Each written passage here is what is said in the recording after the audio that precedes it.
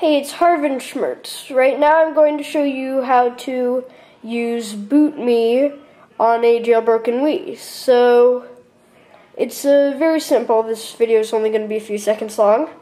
So you've got all your options here. You've got the Wii menu, your homebrew channel, and that's the SD card channel, I believe. And I believe that brings you to your Wii options. I'm not quite sure what all of these do, but explore as you wish on your own Wii.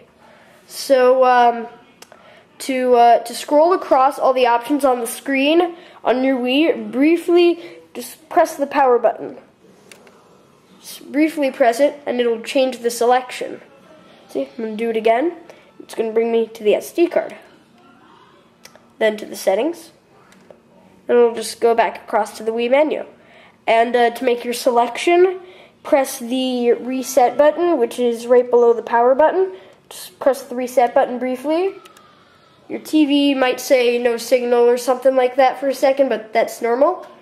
And then it shows, well, I just selected the Wii home menu, and so now it just shows me the press A to continue, usual Wii boot up stuff. So that's how you use BootMii.